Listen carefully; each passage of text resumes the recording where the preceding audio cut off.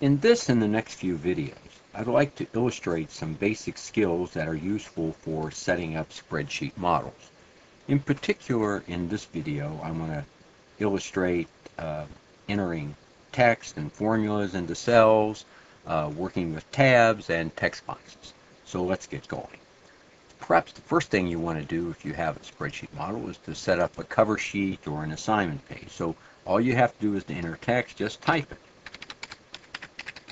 Assignment number 1. Okay, and that's it. Now you just have to come back. If you want to go to assignment number 2, you can just go up here and edit this, make this a 2, whatever you want. Now you would like to put, say, the course number or whatever production this is here. So you might just want to say this is Math 101 or whatever the course is. You, of course, should put your name. I'm a sample. Nice name. And then you'd like to enter a date.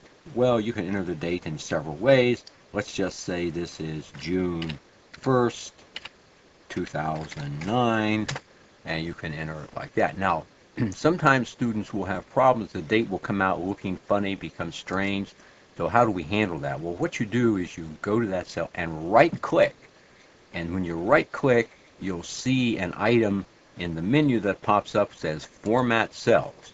And when you go to that, you can then see it's formatted correctly here. You could actually change the type of the date format, but very often it's got some other format. You can change it to be the date, or you could put it in whatever format you like. You can also look at these other tabs here and make corresponding changes. Okay, so there we've got that set up. Now, supposing we'd like to keep this, we can go down here to this tab, Sheet 1, double click on it, and you can just call it Cover Sheet, Title, Page, whatever you like, hit Enter, and that's fine. Okay, so there we've got a cover sheet built up. We can go to another tab here, where now we have, we want to look at some questions dealing with entering formulas. So here's the problem here. You borrowed $1,500 at an annual rate of 18% simple interest, and you'd like to know how much you have to repay if you're going to repay it after 1 month or 9 months. Now this is a simple interest problem, and notice here's the formula for simple interest given here. So how do we set this up? Well, notice that we're given actually 3 pieces of information. We're given the amount that's borrowed, so we'll and generally when you want to set up a template, you want to put your labels down the leftmost column here, and then the values right to the right of those. So 1,500 there. The annual rate is given, as well as the term. Okay, now what was the annual rate? Well, it was 18%. Now, you should be a little careful. We don't want to enter 18, because if you calculate with interest, you've got to do it as a decimal, 0.18. And the term here, now here's another little problem. What's 1 month? Let's deal with that one first. 1 month is a 12th of a year, so I want to calculate that. So I'll say equal, so I'll have the spreadsheet calculated, 1 divided by 12, and hit enter. Now, this actually came out with the correct fractional part of the year written as a decimal. Other times, students have had problems getting all kinds of numbers here that obviously are not right. Again, what do you do if it's not the right form? Well, you right-click on that cell, go to Format Cell, and in this case, it's the general format. If we don't like the number of decimal places that it is written here, we can go to Number and say change this to 4 decimal places. All right, and so then that will then fix it as 4 decimal places. Okay, this is our input area. Those are where we can change values. Now we want to have a calculation area. All right, so what are we calculating here? Well, the simple interest formula says we want to calculate the interest. And then, of course, we want to calculate how much we repay. All right, so how do we implement this formula? Well, the formula is just like the right-hand side of this formula. You want to start with the equal sign, And now you could put in the cell location for the principal or the amount borrowed, but I prefer the shortcut. Just click on that cell. Now then, how do we indicate multiplication? Well, if you hold the Shift key and press 8, that gives us the multiplication symbol. You want to multiply that by the annual rate, which is here in B6. You click on it, Shift 8 again, say multiply, and the time involved, or the term of the loan, is going to be there in B7. You hit enter, and there it calculates the amount of interest.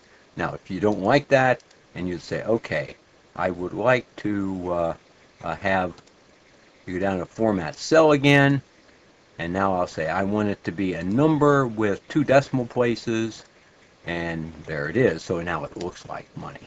How do we get the amount repaid? Well, we start with equal. We take the amount borrowed and add to that the amount of interest. And there we are. It gives us $1522.50. Now for the second problem, what do we want to do? Well, we want to change the term here from 1/12 to 9/12. I can just type in equal 9 divided by 12. It automatically changes the calculation for the interest and the amount to be repaid. So that's one of the advantages of a spreadsheet. It allows you to change the input values here. It automatically recalculates everything. Now, one of the things you may want to do is to explain the answer or write down the answer to someone, your boss or so forth. So to do this, we want to create what's called a text box. Now, if you go up under the View menu, there's an item called Toolbars, and the text box is a drawing tool. I could click it here, or I could have taken the shortcut by just going up to a blank area of this top bar and right-clicking, and it gives me that same list of toolbars. I click Drawing Tools, and now notice the drawing tools are placed here, at least in my setup, along the bottom, and so here is the text box. So how do I set up a text box? Well, I just click that.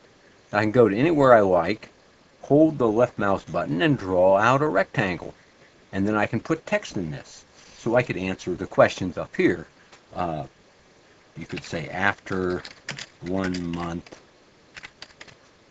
you repay, what was it, $1,522.50. After 9 months, one needs to repay. And what was the value here? $1,702.50. Now, if you're not happy with, you like this on 2 lines or something, you can do things like shorten up the text box or make it longer. You can reposition it to put wherever you like. Now notice the text box here has a little, resize it. It has a little border around it. You can right-click the text box and choose various items here under Format Text Box and do things like, here's the colors and lines. You can remove the line color, no line, and now you have something that looks just like text that was written in a Word or something like that. Well, thanks for stopping by. In the next video, we will use the solver and this same template.